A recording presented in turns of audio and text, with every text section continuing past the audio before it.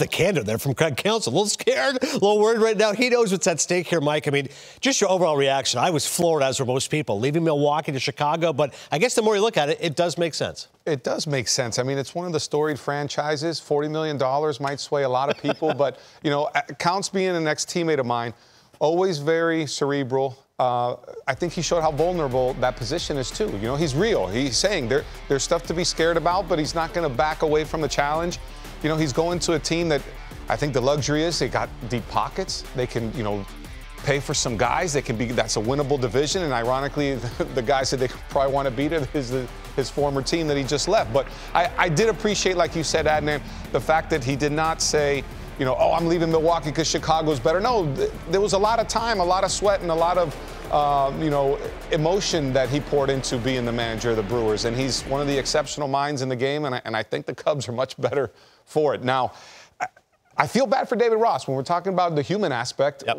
I don't know if he did anything wrong. No. You know, he's a good manager, a guy the players liked, still had a year left. So that's the shock. You know, we live in a little bit of a fairy tale land in baseball world, but, you know, he's without a job and is a good baseball guy. Yeah. So that hurts a little bit. 100%. Hopefully David Ross finds a job sooner rather than later. And I like the fact that Craig said, listen, he was a class act when he reached out. You mentioned the $40 million. Counsell made $21 million in his career. So pays to be a manager if you guys looking for there you go. A good one. Yeah. As far as offseason needs, I think it starts, Mike, first and foremost, re-signing Bellinger, who had a renaissance with Chicago.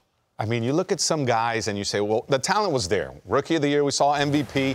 He had 2 real down seasons. So this was kind of like a reclamation project. And what are we going to get for the year? Boy, did he look like he found a home in Chicago. So I got to believe that factors into it from a Cubs standpoint and from a Bellinger standpoint. I don't think as a player, the money's going to be there no matter where you go. Don't you want to go where you're comfortable and you have a chance to win? I got to believe those are 2 major factors. And, I mean, you look at 21 and 22. I'm not sure Belly slept really good at night in between games from one day to the other. You know, he knows how good he was. Mm-hmm.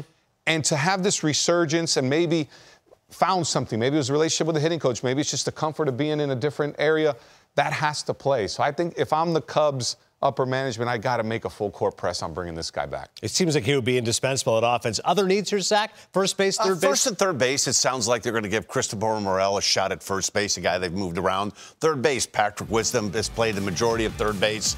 It's an organization right now. If you go out and spend $8 million a year to bring in Craig Counsell, you're going to have to figure out what you want to do at first, what you want to do at third.